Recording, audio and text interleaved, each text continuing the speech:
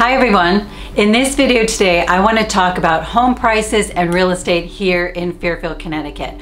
There's been a lot of change since the last video I did in 2020 regarding home prices and values here in Fairfield, Connecticut.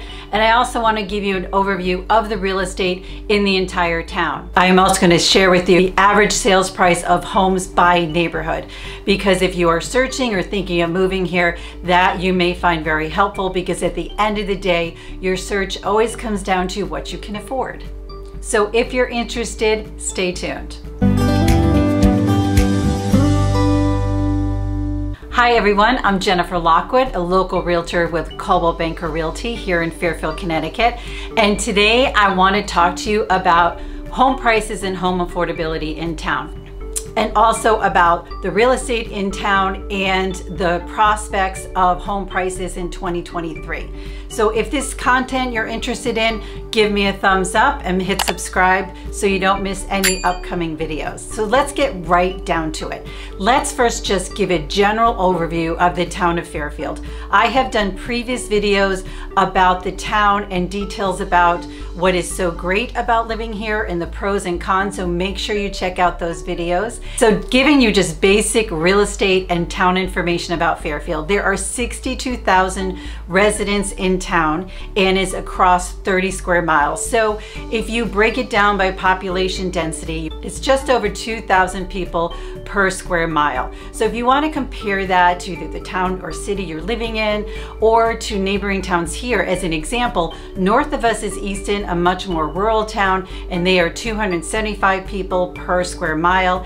In Bridgeport, which is the city next door, there's 9,100 people per square mile, and in Westport, 1,400 people per square mile. So within our vicinity and within the state of Connecticut, we are considered a medium-sized town. Let's talk about the real estate here in Fairfield. If you are coming from other parts of the country where they are developing a new construction, there is no vacant land here to build on. Everything has pretty much been built on. So when you hear about new construction in the area, it is basically builders that are finding homes that are old and maybe distressed or have not been taken care of, dilapidated, and they level it and build a new house. And that's where we find most of our new construction. A majority of it right now is in the beach area of town, but you will find it all across town. You find it in the beach area because it is a sought after area of town. People love to live by the water and close to town, which is why that is where you find many of your new constructions, but you will find it sporadically throughout town. Now within this town, 77% are single family homes. Only 8% are condos and townhouses, and the rest are apartments. So if you are looking for condo living, just know in this area we do have condo complexes, but it only accounts for about 8% of the housing here in town. We have seen a big increase in apartment living lately. We have apartment buildings that seem to be going up just about everywhere. There's luxury apartments, there's apartments by the train stations, and they're still building. So apartment living has increased, but you can also find landlords that have investment properties where you can rent a house or you can rent a condo. So it's not just apartment living, but rental is a whole variety of items within town.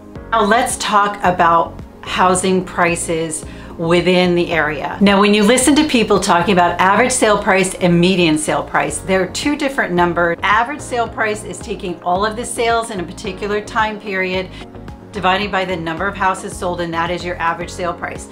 Median sale price is if you say you sold 10 homes, it's the median number is the one right in the middle. So the purpose of this video, I'm going to give you the average and the median sale price of the entire town, and then I'm going to go and give you the average sale price by neighborhood. And remember that all the neighborhoods are different. They all have a different vibe to them. The topography is different. Some of the houses are closer and denser together. And so it's important to check out these neighborhood videos that I've done previously so you can really understand the neighborhoods to understand the pricing. But first, let's talk about the whole town. The entire town average sale price at the end of December, we're moving into 2023, was $1,065,000. So that is the average price for the entire town for single family homes. And if you're looking at the median sale price, the one right in the middle, it's $881,000. Now, when you look at the variety of homes in town, 30% of them are priced between $400,000 and $600,000. 30% of them are for $600,000 to $950,000, and 30% of them are over $950,000 and into the millions. So you can see there's a wider range of values within the town. I'm going to give you a brief overview by neighborhood, and I'm going to start in the beach area. So first, Southport, which is its own zip code, its own little town where they're on the water. Many historical homes are there, and then there's also homes across at I-95, more traditional homes in that area. The average sale price for Southport is $1,460,000. And then if we move over to the Sasko area, which is just over the bridge, this area is a combination of some traditional homes, but also some grand multi-million-dollar homes that overlook Long Island Sound. So it is a wide variety here of pricing, and in this area the average sale price is $2.6 million. Now moving over to the beach area, this area, again, I mentioned before, is sought after by some people. They love to live by the water and the town and the whole walkability and accessibility to all the amenities.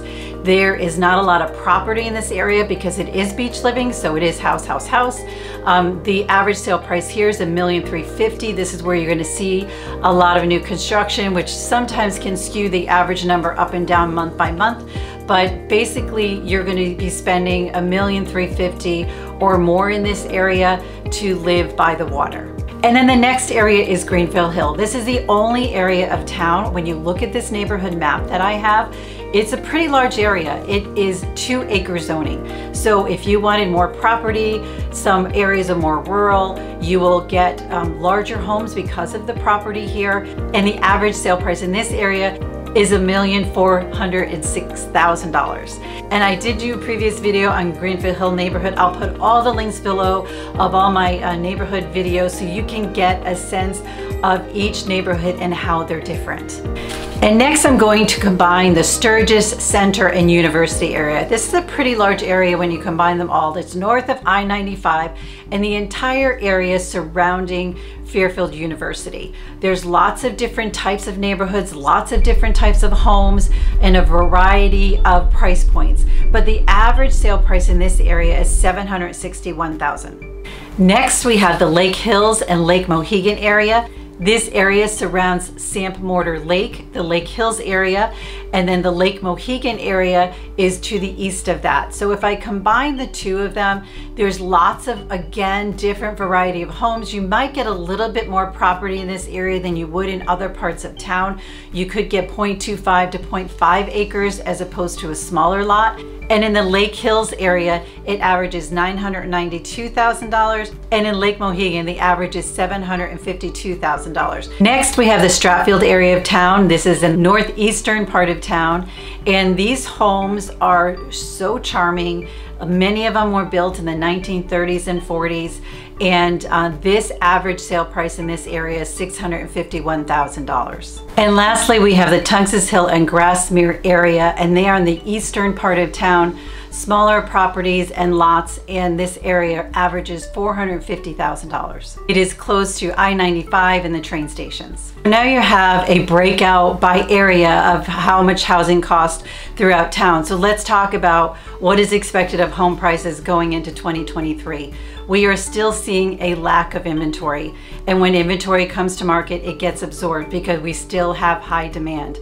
Every offer I have personally had in the last couple weeks have all been multiple offers. It's not as frenzied as it was back in 2020 and 2021.